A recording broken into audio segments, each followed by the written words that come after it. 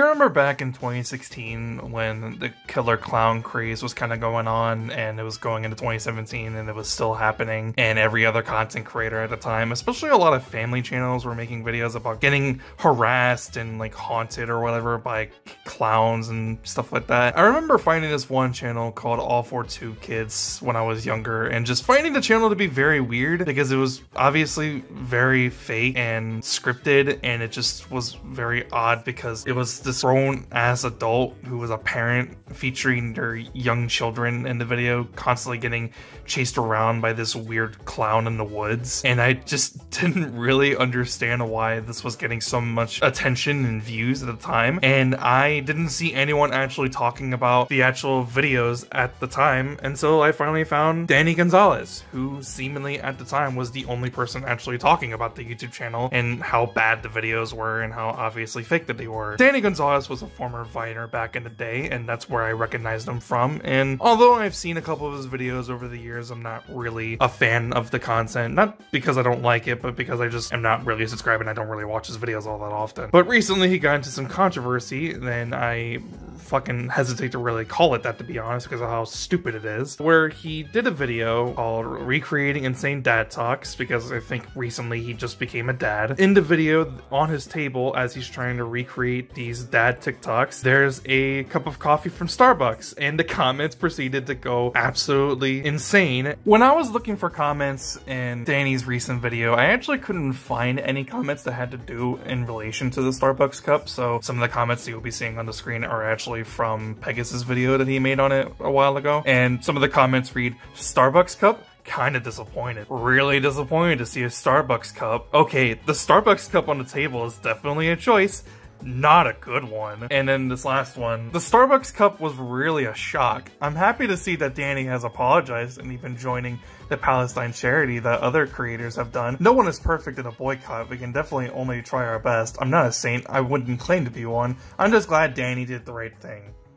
No, 9/11 was shocking. Whatever this was that Danny did in his video, that's not a shock. That's just something that you're, for some reason, upset about that doesn't make any actual logical sense if you think about it for more than 2 fucking seconds. I saw a couple of videos talking about the situation a couple of days ago, but I didn't really want to go too deep into it, but just because I didn't have really anything else to do today, I decided to go ahead and just see what was up because I just got curious, and I just didn't really get what people were so upset about. And yeah, it just had to do with the fact that one of Starbucks cup of coffees were just on the table as Danny Gonzalez was making a video. And since then, he has made an apology for him featuring this cup of coffee in his video, and just gonna be honest, I don't really think that he really needed to apologize for this. In my opinion, all Danny did was drink an overexpensive cup of coffee from Starbucks. That's all it is. That's all it was supposed to be interpreted as. It's entirely possible that he didn't even know about the current standing that Starbucks has with Israel and Palestine.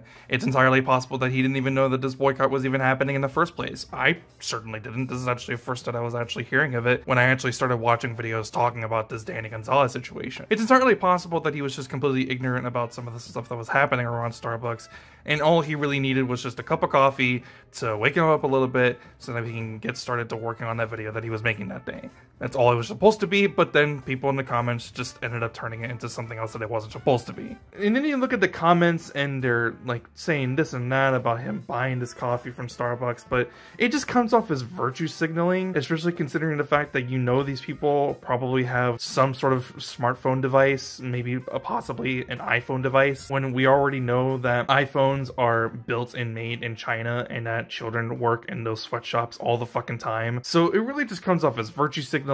It just really seems like they're trying to boycott something, but if you know anything about the internet is that all they really do as far as boycotting is that they stop buying their products, but that doesn't really do anything considering the fact that last year alone, Starbucks was able to gross over $36 billion, so obviously the boycott isn't working, and it's probably not going to work at all, and they're probably still going to make just as much money this year as they did last year. And another example of a boycott not working in its favor was, I think it was last year when Hogwarts Legacy came out, and people were saying that if you were buying this game, you were transphobic, and that the person who owns or made Harry Potter, they're transphobic because of some stupid shit that J.K. Rowling said a while ago about trans people, that this game's gonna, you know, flop and this and that and yada yada, and that game ended up selling extremely well. I think by like May 5th, I think it was, of last year in 2023.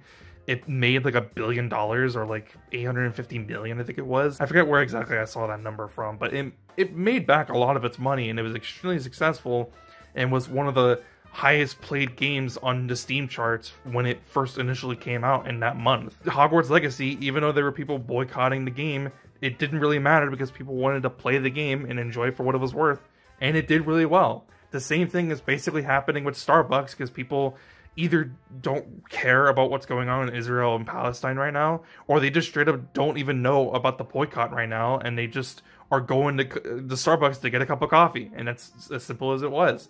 That's what it seemed like Danny Gonzalez was doing when he went and got that cup of coffee from Starbucks, but the comments just made it out to be such a bigger deal than it actually was, and a lot of people were really upset. He went ahead and apologized for it, and I really didn't think he really needed to, because it didn't really seem like he was trying to pick a side when he went to go get this cup of coffee. All it seemed like is that he just needed a little bit of energy and perk up a little bit for whenever he was making this video about dad TikToks, and he went and got coffee that's way too expensive, and that's all it really is. A bunch of people were starting making videos about it. My opinion on this is that I don't think Danny Gonzalez is a bad guy. I think Danny is a very entertaining creator. I've seen a couple of his videos. Like I said before, early in the video at the beginning, I saw his video on All For Two Kids, and I really enjoyed that he made that video, because I feel like at the time it really needed to be talked about because of how strange and suspicious those videos were at the time, and the fact that they were getting so much attention, views, and like little kids were like featured in it, and they were like doing some weird stuff in it. It was very odd. Yeah, Danny really didn't need to apologize for this, but he went in and did it anyways.